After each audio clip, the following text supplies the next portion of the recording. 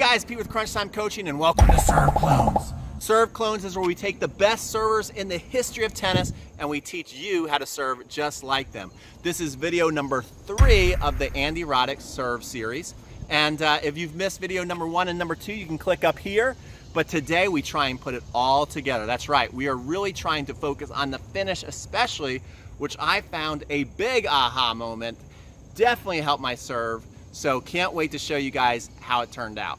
And before we get into showing you how we did, I do want to give a shout out to one of our subscribers, Kevin Brown, who was brave enough to go out there and try this. That's the whole point of why we're doing this, is not to serve exactly like Andy Roddick, but take ideas. And he said, I'm just gonna kind of paraphrase, as he was saying that, you know, although it's not exactly like Andy Roddick's, he knows there's lots of flaws. What he was doing is he was hitting bombs. He described his serves as bombs, and he was serving against 5-0 level players, and it kind of stunned them. They'd never seen him serve that big, so it kind of froze them, and he was getting easy second ball putaways. So good on you, Kevin. Very proud of you. Guys, more guys, try that. Write me, let me know how it's going, and let's get inside today's lesson. Okay, so welcome to video 3 of the Andy Roddick Serve Clone series. Now, this is the serve we're trying to clone. We can see that Andy keeps his both hands on the racket for a long time as he tosses. Believe it or not, that's actually one of the hardest things for me to do. And then he dips way down here. Look at that dip. Two things that really impressed me about this is, number one, his tossing arm, how far it leans back, and number two, how deep he makes this L shape with his arm, and then the racket tipped up there, which I believe he's getting a ton of power from this move right here. And then so this is what we focused on video 1 and 2, and now we're looking at the hitting phase where he's coming up, hitting the ball, and then particularly his landing I am going to be focused on today. How he's got a very high leg kick, something that I've never really been very good at. And I also noticed, I think he's using that arm over there for balance and kind of, you know, all the torque release that he's doing here. And I find that focusing on this finish did add some power into my serve. So let's go and see how I worked on this. So the first thing I did is I just, again, did some shallow strokes and just trying to feel the whole thing out, trying to keep my hands together, and then get down here in this L shape that he creates way down low, and then the racket tip going up. And then without the ball, once I feel like I get in that position, trying to bow back further. Once I start tossing, I just can't get this going. I feel like if I could get that far back before I spring forward, I definitely feel how that adds power. But you can see I'm coming here and then jumping and then trying to work on that leg kick back, and then the arm coming out here. Now his went more out to the side, mine's coming more back, but not bad without the ball. Definitely a higher leg kick than I've ever done, and I was able to maintain that through most of the serves. So anyway, that's what I started with. I did that a number of times. You're going to see that even in this video, that notice the difference in the shade from right now, what you're looking at, to the end. So I worked on this for quite a bit in between lessons today. Okay, so this was probably the one exercise that felt the most natural through this whole practice session of the day. Like I've been saying through the series, the Andy Roddick serve does not come natural to me, but actually starting here and starting with that racket, you know, low, trying to get the L shape that Roddick has, and then focused on the landing.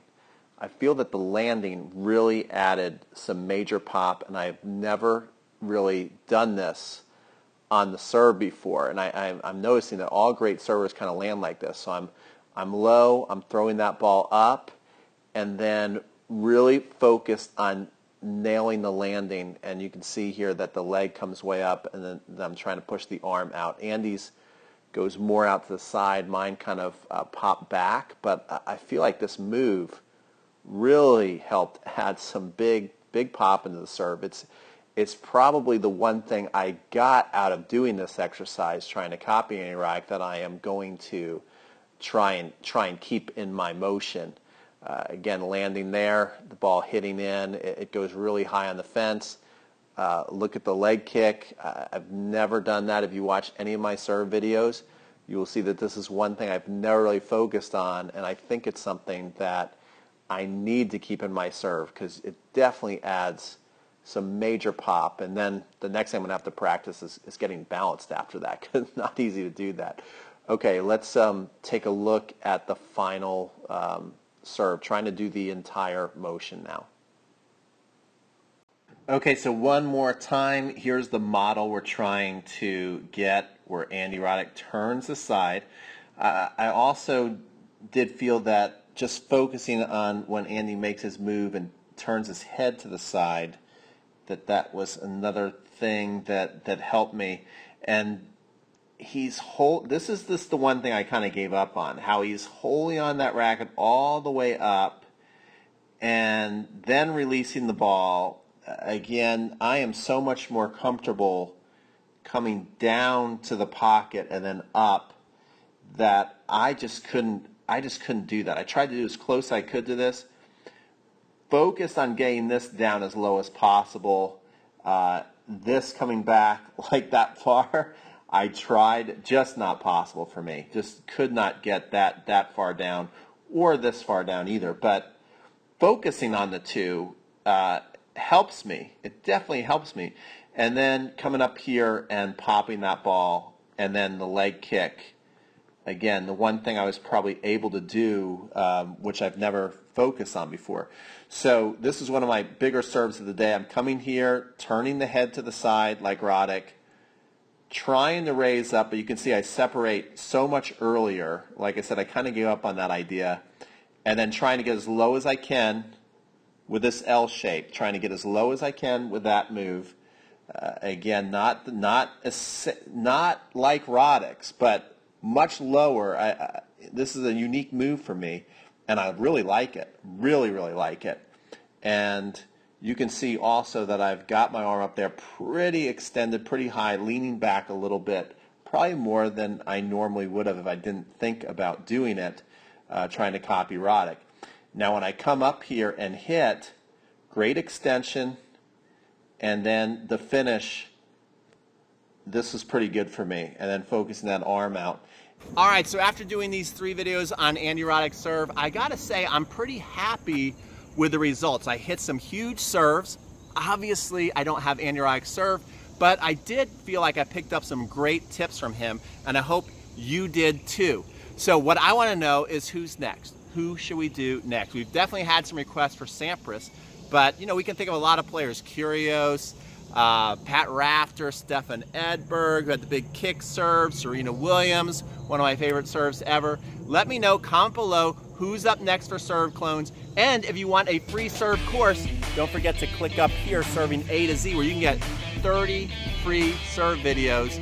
Just click up there, download it, start enjoying the course, and don't forget to like, comment, and subscribe. Every time I get a new subscriber, guess what? Roger Federer and Rafael Nadal, they agree to play 10 more years on tour because they are not human, they're robots. That's why they keep going, and that's why I keep going too.